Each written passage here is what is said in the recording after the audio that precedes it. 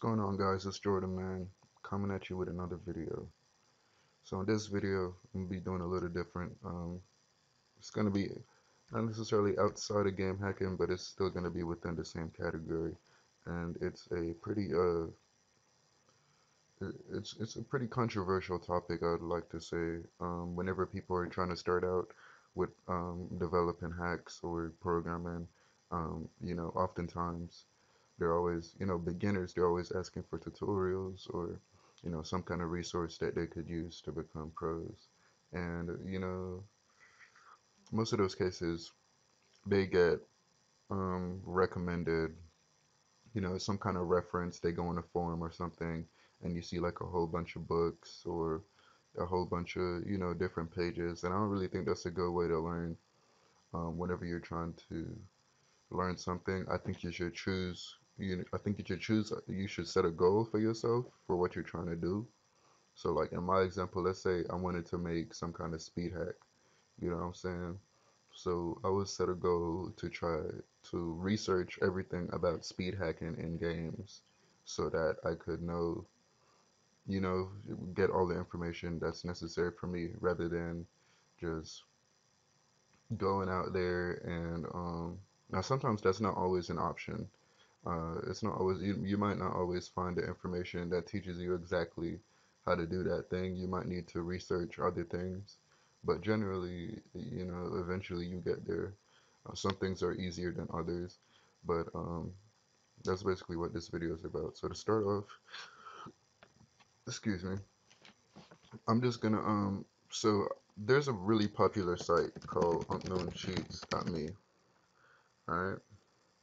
And so I was on this site earlier, and for a lot of forums, they have these advanced searches, but I just, with me, I'm a really simple person, and this is just, maybe it works, but this, I don't necessarily like using search engines provided by most sites. So I feel like a search engine should be simple, and I just don't, me personally, I just don't like this layout for searching. Now, I love this site itself, there's a lot of content, a lot of knowledge on it, but it's just a personal preference. This is just really outdated, you know what I'm saying?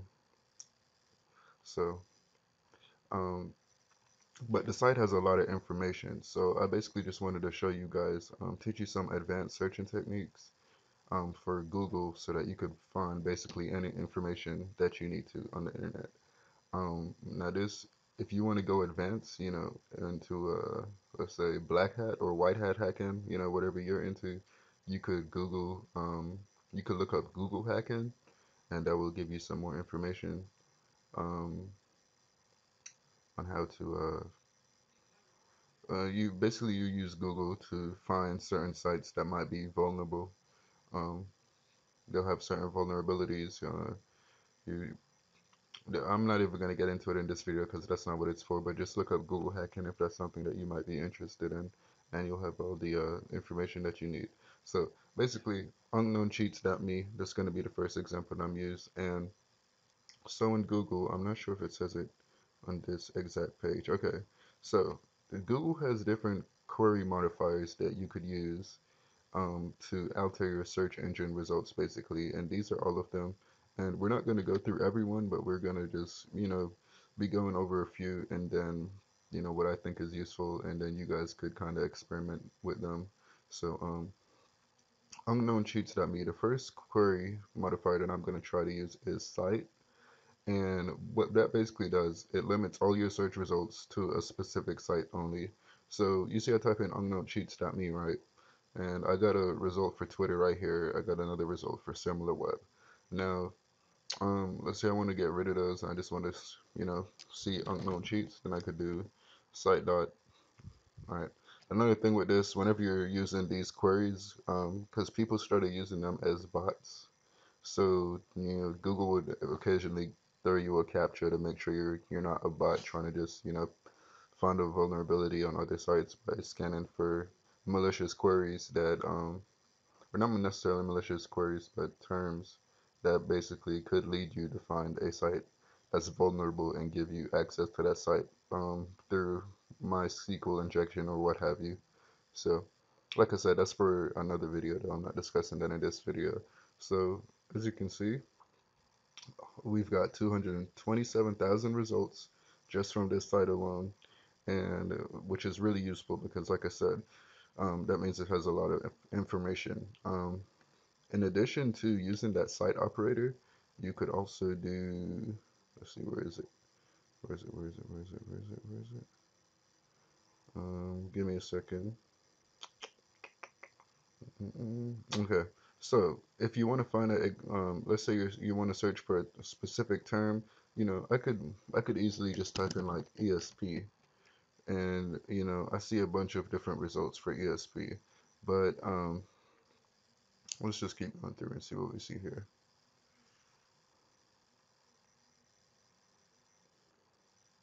Okay, so you see I type in ESP, and this specific thing here says, no recoil, no spread, no aimbot. Um, Basically, I search this up, or you see like any working aim or ESP. Um, you could use the quote to basically specify the query. Like let's say if you could find this little query here would find all the threads on unknown cheats with ESP in it. But let's say you wanted to find something specific, you could, aside from just any working or aimbot or ESP, you could type in, rather than someone asking a question, you could type in ESP hack, or even better, you see how something that I like about unknown cheats, see how they, in brackets, they kind of tell you the category of what that thread is for. So, this says release. So I could do, for example, release ESP, and so it's going to show all the results for every thread that was made as a release, a ESP hack for a certain game. You know what I'm saying? You just go on the next page, you could keep going through. All right, so that's that. Another thing that you could do, let's say you're trying to find hacking tools or something like that. Let me get rid of that. What, I don't even know what I was searching here um, earlier, some random ass stuff. But anyways, um, it's annoying. Give me a second, YouTube. I have like OCD, so that shit bugging me out.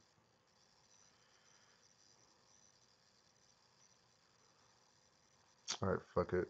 Anyways, um, like I was saying, this is another query that I looked up earlier. So,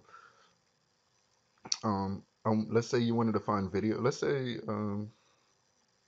you wanted to see, what type of tools that are popular, that hackers use, or that um, that programmers use. Maybe you want to find the top 10 editors. Well, normally you would just type top 10. For example, you type like, if you wanted to find some kind of IDE or something, you type in like top 10 IDE for programming, or something like that. And there's probably not any videos. Okay, yeah, there's a few videos on it, but anyway, my point is, you see, this video here says top 5 free. This says top 4. This says top 3. But the point that I'm getting at is, um, there's a few queries that we use here. So of course we already talked about the search query. So what this is saying, that we're going to limit to youtube.com, and in title, this in title phrase is basically saying that this is the title for the website. So in the title of, or in the title of that page, so in the title of that page, we want the title of that page to say top 10, and this little operator here, these two dots, that connects them, that basically is like the range operator, and it's basically it's going to search every query that has anything between top 10 and up, between 50. So it would find top you know top 10, top 11, top 12, top 15, top 20, top 30, etc. So, if example, if I want to type in like hacking tools with that, and then just hit search, and here we see top 10 best hacking tools. Let's try to change it to see if we could get let's try to achieve 20. No, nothing too much for 20. Let's start with 5. Okay, so as you can see, this right here, top 7, top 5. You know, people generally, whenever they're doing videos, they normally say like top 10. You know, that's normally or top 5. It's normally not anything higher than that. But just to give you an example um, of what you could do using this. The last one I wanted to talk about before I completed this video was just finding me personally, I don't like learning from books. I use information online, but if I ever do need to use a book, I'd use it to get a specific information on it. So I'll just do like a control F search and I'll, read up about a certain chapter or something. I don't find it not a waste of time to read books, but it's time consuming. And a person like me, yeah, the way I basically learned, because I didn't want to have to start from scratch. Like I said, you could just be going through resources, and I'm the type of person I like to learn material that I feel like I'm gonna be using. Because if I'm not using something, if I learn something or I'm reading something, I'm gonna forget it if I don't use it. So whenever I do try to learn something new, I try to relate it to a specific goal or something that I'm working on at the time so that, once I'm done with that project, I could always go back to it, to use it as a reference or it just helps me learn better. But like I said, everyone's different. So, yeah, the queries that you basically do, you can basically just do index off and let's say in title, index off slash, and this is basically a great way to find directories. And you could say hack PDF. And so this would take you to, you just click on this site here. And as you can see, you just see a whole bunch of PDF files, probably books and all kind of stuff in here that, you know, um, probably won't find much on game hacking, but let's just see, let's give it a shot. Um, let's see, we got this one, gamehacking.org. Uh, yeah, not too much on that, but you guys get the point. Um, oh, I forgot to put PDF. So there we go. Now we're getting some, we got a game hacking.pdf book here that we could just load up. And yeah, man. So there you go. It's an easy way to find books, easy way to find resources if you ever need it. Um, I'll be linking all of these sites in the YouTube description so that you guys could read more about it and figure out how to use the operators. If you'd like me to make more videos on using specific operators, then I don't mind. Just let me know in the comments. But yeah, hope you guys enjoyed this video. Please share it, like it, and subscribe.